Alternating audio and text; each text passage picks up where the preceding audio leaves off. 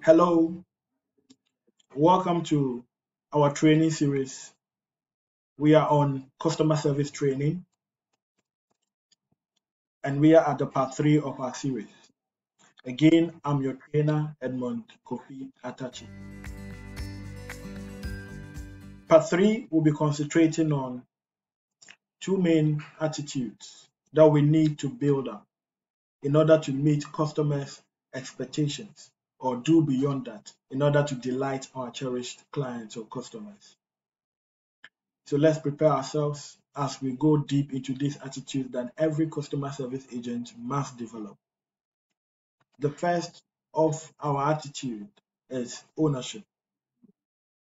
There are two aspects of ownership we need to consider when dealing with customers. During customer service, we often ask ourselves, is it my father's business? And anytime you ask yourself such a question, it means you're about doing less than the best of you. Either you are stressed, you are fed up, or you've given up. We always have to remember that in customer service, wherever we find ourselves working, we need to own the business. You see, answering the question, is it my father's business, reminds me of a story from an elderly man who said, anytime he's asked, is it your father's business? He answers, the business is not just my father's business, the business is my father.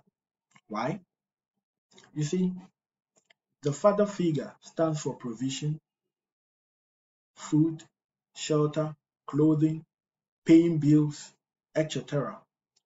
But when you start working, you realize that your work pays the bills, feeds you, clothes you, gives you shelter, and more. So the work becomes a father. So to him, the work is more than his father's business. The work has become his father. So he will treat the work better than his father's business. He will treat the work as his father. It was a good lesson to me, and I think we should all learn from that elderly man who says, no matter where we work, our work is our father. I agree with him because you might be working at a place that is not your own business, but either the business prospers or fails affects you.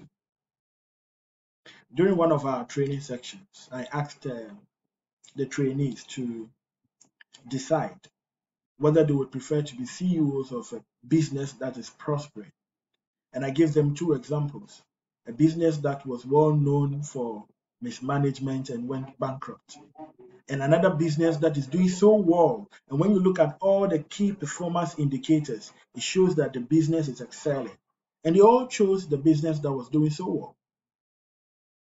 I also gave another example of some banks that folded up in one country. I don't want to be specific. But those who were working in those banks actually lost their job.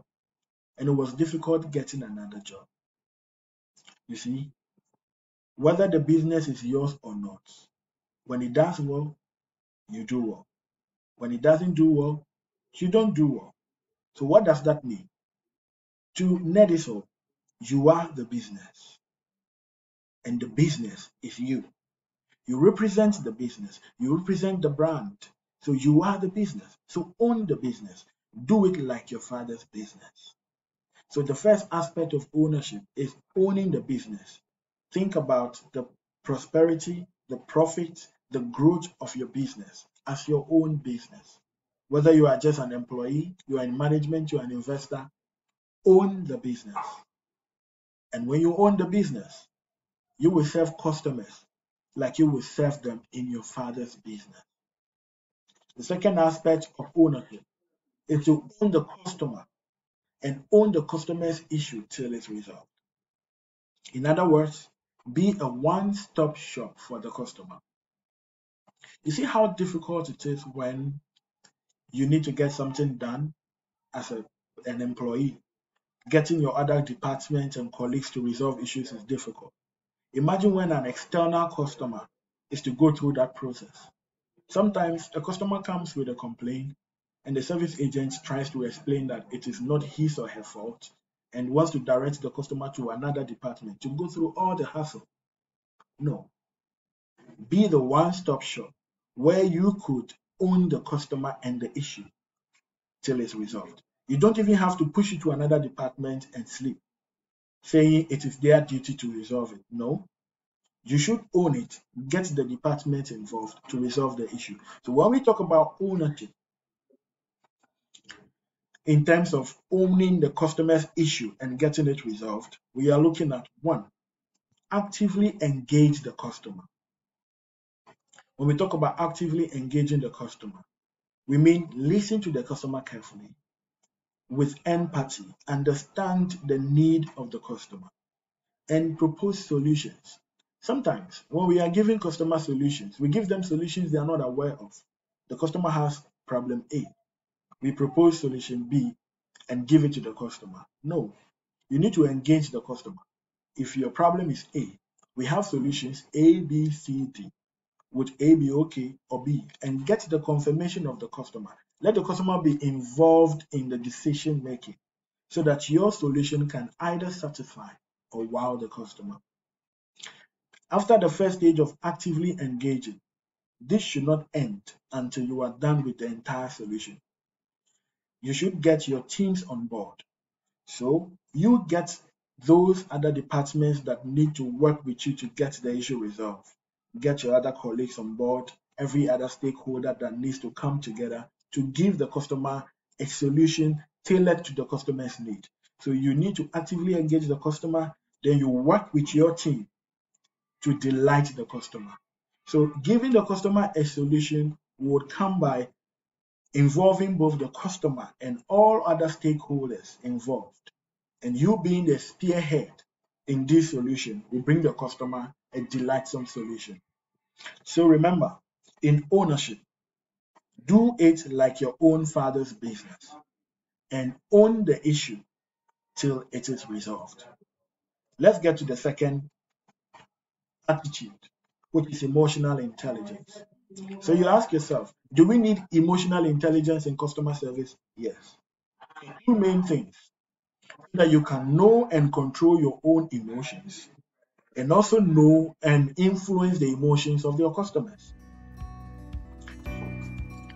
It's so interesting when I see a customer service agent angry because a customer who is angry is voicing out his or her anger.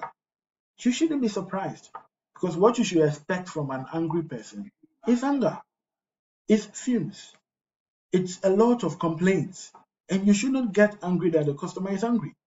Rather, you should understand that because the customer is angry, you understand the state of the customer so that you can influence that state. So that is why emotional intelligence is important in customer service.